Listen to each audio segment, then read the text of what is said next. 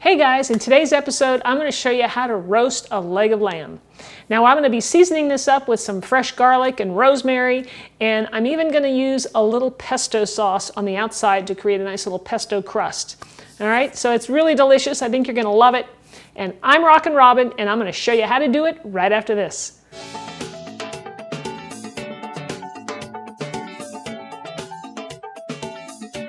All right, let's get started and see what's in our recipe. All right guys, here's our leg of lamb, and actually this one is boneless. That's what I could find in my store. It was on sale, so it was a good deal, so I bought it. Now it has netting over it, and the reason for that is so that it will hold together in one piece and keep its shape.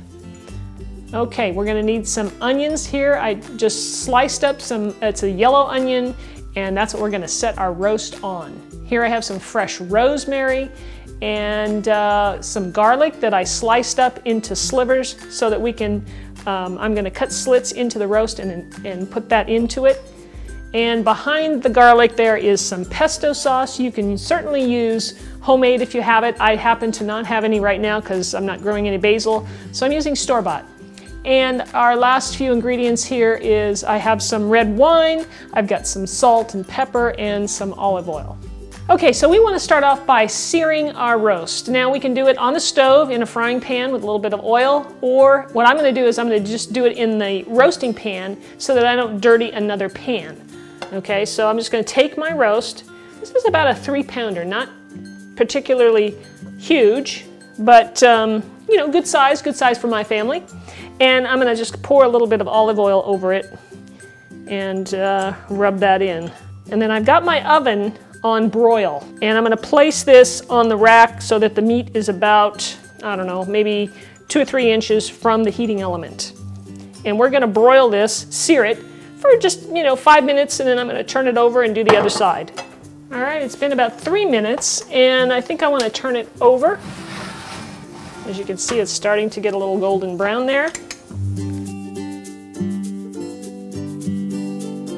I took the roast out of the oven. We, seared it for about 3 to 4 minutes per side. You can see here that it has a nice golden brown to it, and I'm letting it sit for about 5 minutes just so it cools off enough so that I can now handle it and get all of my seasonings in there. So I think we're good now. And what I'm going to do is take my onion, we'll do this first, and I'm going to move my roast out of the way. And I'm going to lay a little bed of onion down so that the roast can sit on top of it. And now we're going to take our knife, and I'm going to make slits in the top of the roast, and I've got the fat, most of the fat side up. That's what I want. So you want to be careful. Now I've got this netting to deal with, and I don't want to, destroy that. So what I'm going to make is little cuts into the roast so that I can insert my little slivers of garlic and rosemary. And I'm just going to go around the roast and continue doing that. All those flavors are going to infuse into our roast and give it some really delicious flavor. Now I'm going to go ahead and put on a little bit of salt and pepper. So I'm going to sprinkle that on top.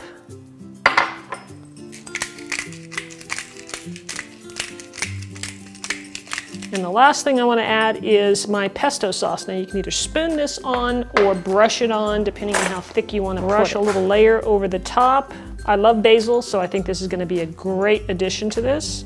And I'm just going to put it on the one side. All right, so now all we have to do is pop this in the oven. This is going to cook for, as a rule of thumb, 20 minutes to the pound. So I'm using a digital thermometer here with a probe in it, as you can see, and it has a cord that hangs out of your oven, and then you have your display unit wherever you can put it. The only place I could put it was in my microwave.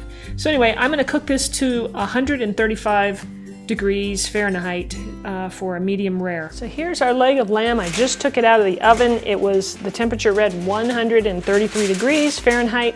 So now I'm just going to let it rest, and I'm going to place a little bit of foil over this for 20 minutes.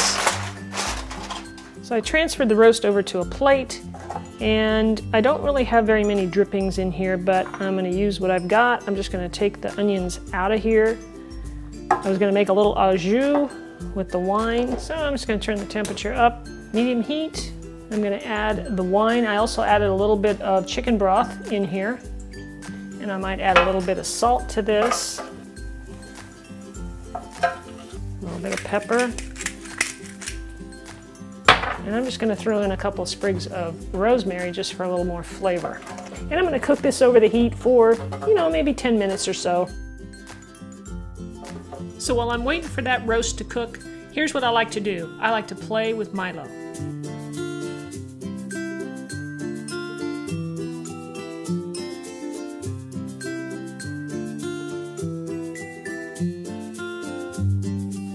All right, guys, we are ready to carve up our roast. It's been sitting here for about 25 minutes, and I'm going to place it right here onto my cutting board, and it sure smells good, I'll tell you that. So now we've got to cut off the netting, which you want to make sure that you get it all off, because it wouldn't be too much fun to have that in your food. So I'm just going to cut all across the top here. All right, so we're going to go ahead and slice this up. It's not that hot, but certainly still warm enough to eat. And you can cut this into as thick a slices as you like, and it becomes, you know, a little more rare towards the center, but you know, you like it more well done. And of course, the ends are where you want to be. Look at that. That looks beautiful, guys. It really looks good. Now, I also roasted up some roasted potatoes because my husband really loves roasted potatoes to go along with his lamb. So I've got a few of those on there, and then we have our little au jus if you want to add a little bit of that on top of your meat. Spread that right over the top. It smells incredible in here, guys. All right, I think I should go in for a bite, huh? You think? All right, here we go. See how it is. All right, there's that. Oh man, tender as can be. That is mighty fine. Get a little of my potatoes in there. Oh boy, I'm going in for another bite. That is really good. So tender, guys. It's just incredible. You gotta try it. Have a look at that, guys. Guys, I hope you'll try this recipe. It is delicious. You'll enjoy it. I promise, really. So if you haven't subscribed yet, go ahead and subscribe up there. I don't want you to miss any new videos that are coming out. And if you like this video, please share it and give me a thumbs up. And also leave me a comment. Let me know how you like it. All right, guys. Thanks so much for watching, and we'll see you next time in the next video.